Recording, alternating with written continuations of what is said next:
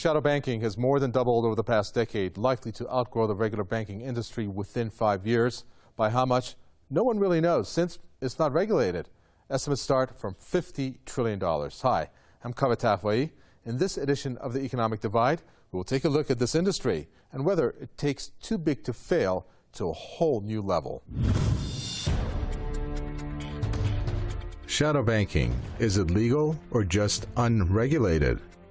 Because they don't want to be. They don't have to be. There was a lot of attention given right before the crash of 6 years ago.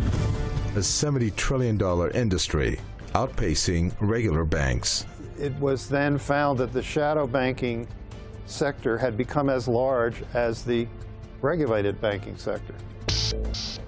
Shadow banks matter because they're massive. This is an industry now getting on for $72 trillion.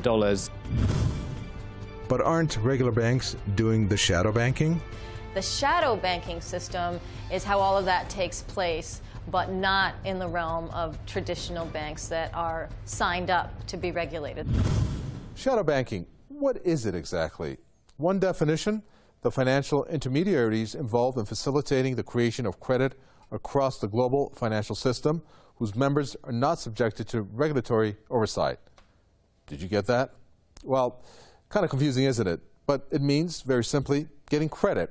So why not use regular banks? First, let's get things going by defining what shadow banking is and isn't.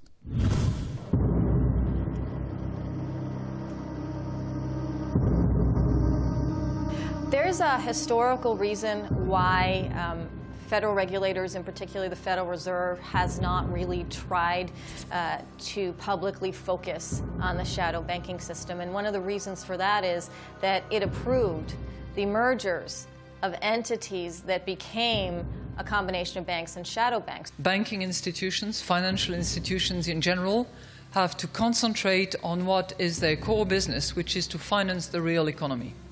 It's a danger to those banks, but it's a danger that they run right into.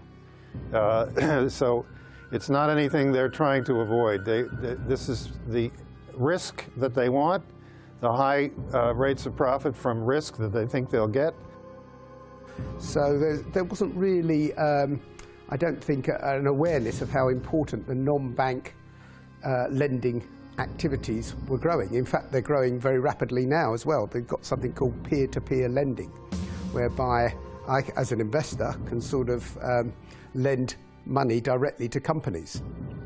So I put my money in, and then these companies, what they call peer-to-peer lenders, there's one called Lending Club, and they will make loans on my behalf, and this is growing very rapidly. They have to be back to supporting, not destabilizing the economy, back to function instead of dysfunction, back to service and not exclusively profit, forgetting about service. Investors around the world are cheering a move by various central banks to provide cheaper cash for lending purposes as the European debt crisis deepens.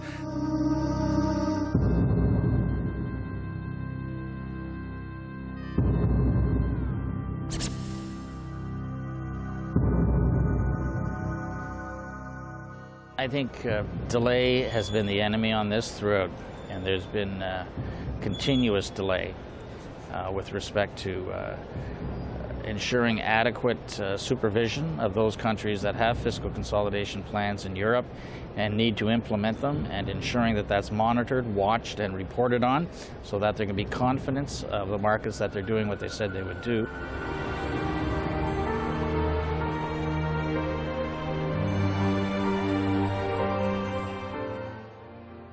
Shadow banking.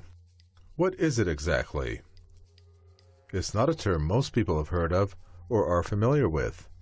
Yet it makes up 25 to 30% of the total financial system.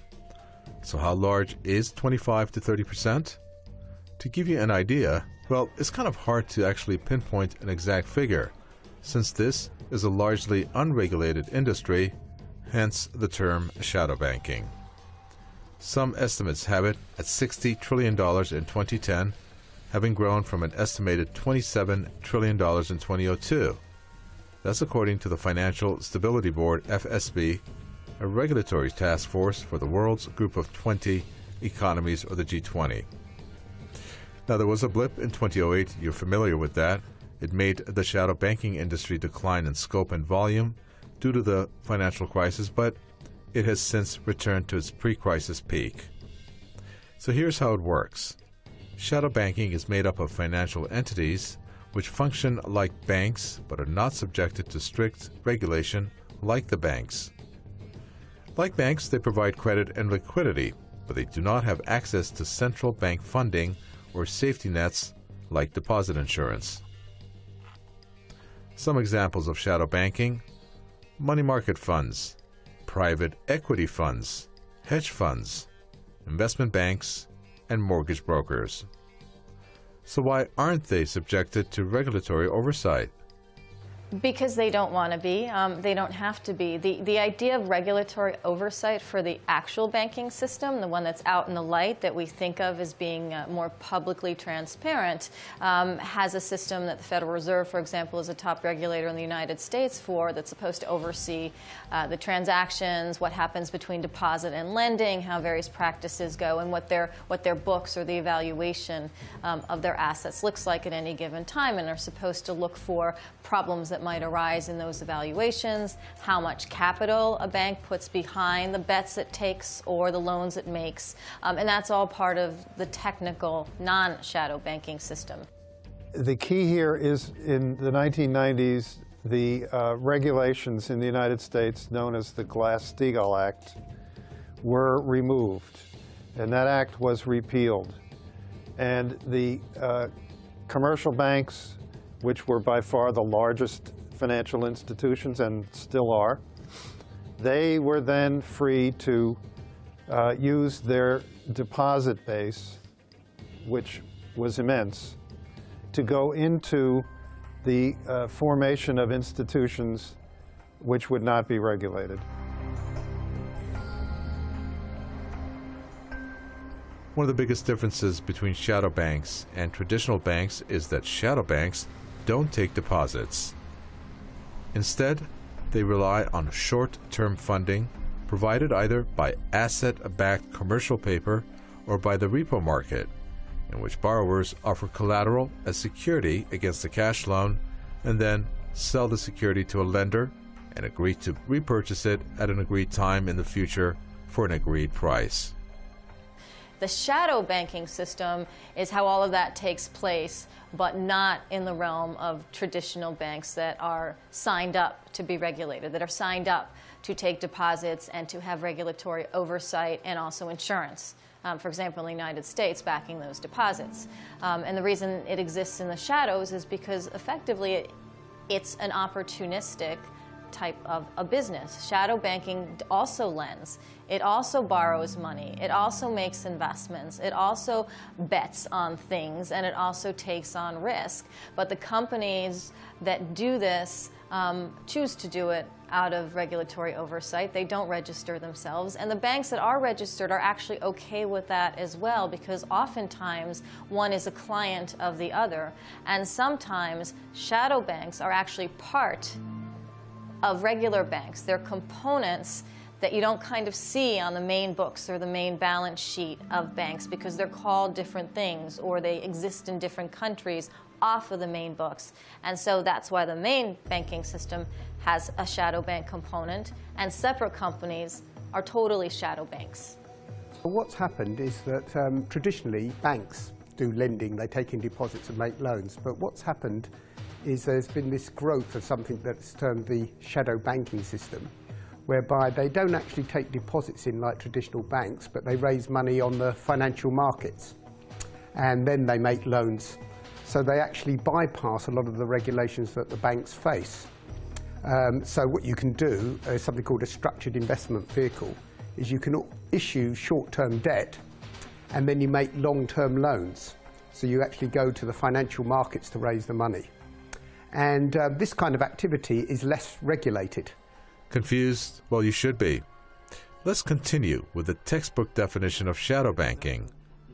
Shadow banks, which are often based in tax havens, invest in long-term loans like mortgages, providing credit across the financial system by matching investors and borrowers individually or by becoming part of a chain involving numerous entities, some of which may be mainstream banks.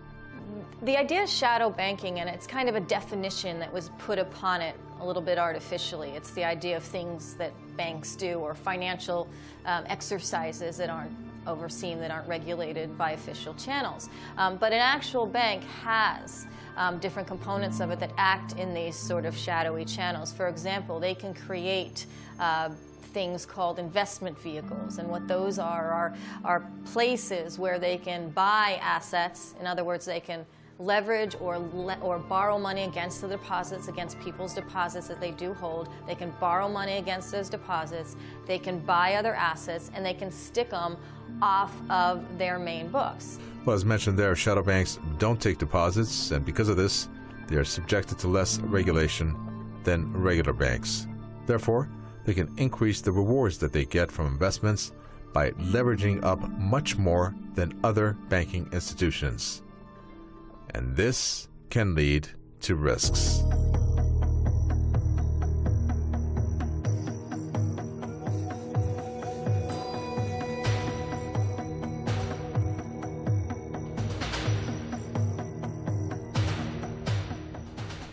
How about some examples? Citigroup was a major example of this. They had a lot of these investment vehicles not on their books. They were one of the first banks that came to the United States government and said, we need help, not because their main books were failing and the main subprime loans were failing, but because these special investment vehicles were beginning to fail. So they knew that.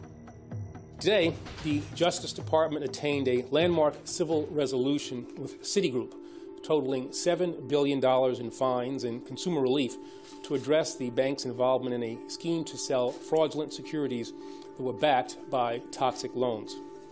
Now, this total includes a civil penalty of $4 billion, the largest penalty to date of its kind.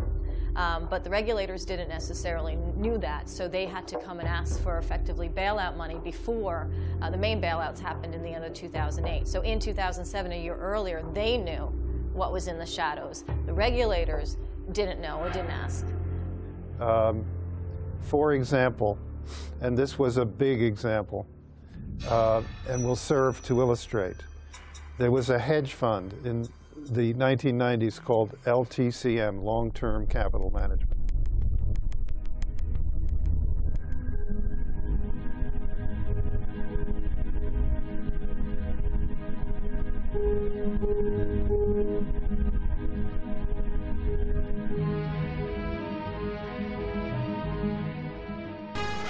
And it was as though the world was behaving exactly the way it had been writ on the blackboard.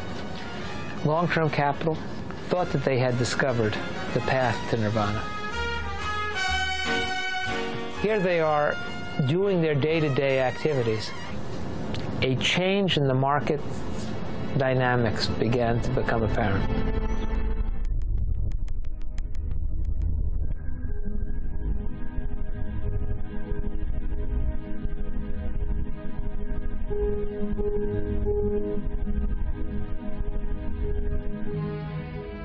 That fund had capital of about $1.5 billion, which at that time was large for a hedge fund. It was loaned $140 billion, in other words, 100 times its capital, in loans from 55 banks all over the United States and Europe, most of them commercial banks. That is, they